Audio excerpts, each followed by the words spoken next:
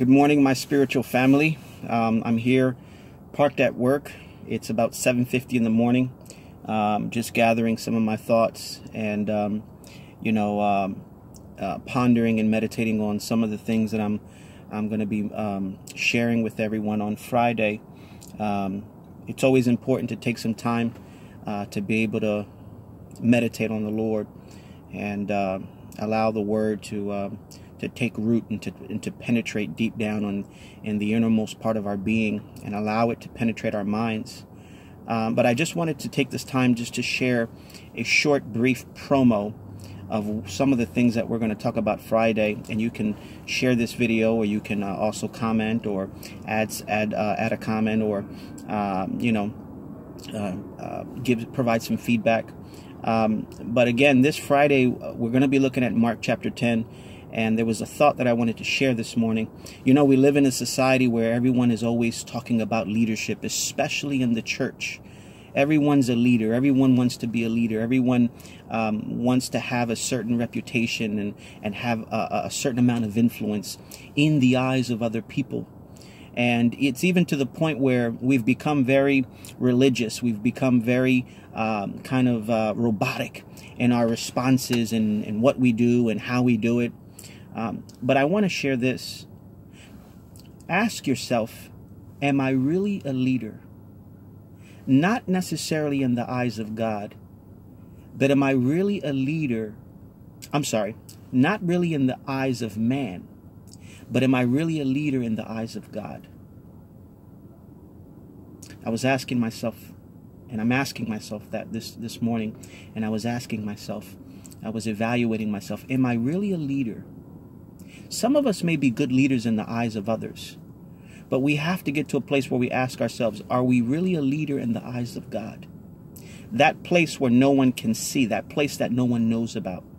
Listen, according to biblical principle, according to God Himself, through His Son Jesus Christ, true leadership is when we have the capacity and the ability and the willingness and the heart to serve others.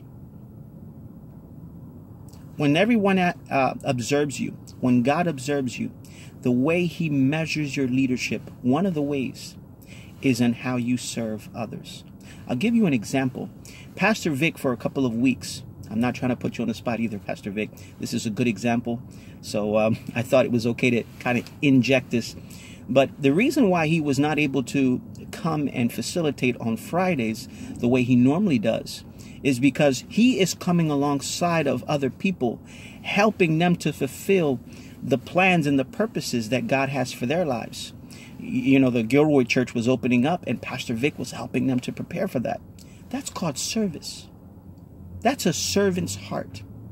A good example, another one, is Miguel and Norma. Every single time they open up the doors of their home for us to be able to come and to expound on Scripture and to fellowship and to have a meal, that's a picture of what we're going to do one day in heaven. But that is a servant's heart when they do that. That spirit of hospitality.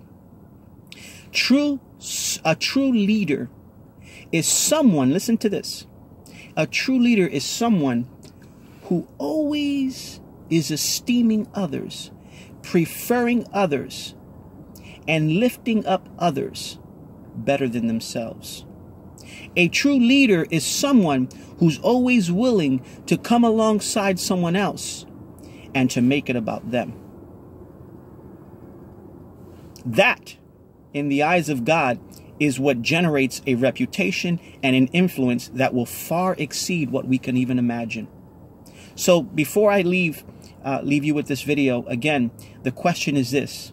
We have to ask ourselves, we may be leaders in the eyes of man, but are we really leaders in the eyes of God? Because if we are, and if it's something that's important to us, it is going to motivate us, and it is going to lead us to actually serve other people. And to serve other people who are less fortunate, who are in need, who may not understand or have a sense of knowledge. That's true leadership.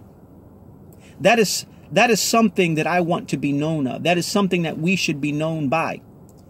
He is really a good leader. She is really a good leader. Why? Because every single time we see them, every time God looks down, he sees them making themselves available to everyone else.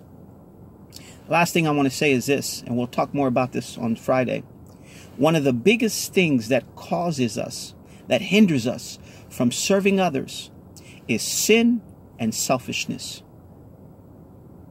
I said one of the biggest things, there could be many, but one of the biggest things that will hinder us from serving others and being effective in our leadership and growing in that capacity is when there's personal sin and when there's selfishness. When all we want and all we think about is ourselves. If that is something that is causing us not to really be true leaders and not to be effective, we have to get that right. And we'll talk more about that in detail. We're not going to camp there, but we will talk about it because there are many truths that we can abstract from that. So anyway, my desire for everyone today is to have a beautiful day. We're going to meet tomorrow around 7 o'clock. We'll have a nice meal. We'll get a chance to chat and talk and fellowship. But I want you guys to know that today, even into tomorrow, let us have that question percolating in our spirit. Am I really, truly a leader? And if I am, it is not by how much I know. It is not by my position. It is not by my reputation and influence in the eyes of man. But it is by what I do by serving others and making myself available in the eyes of God. Amen. God bless you guys. Thank you so much for watching this video. Again, you can comment, you can share. Let us go forth in the joy of the Lord, which is our strength. I love you guys, and I'll be praying for you. Bye.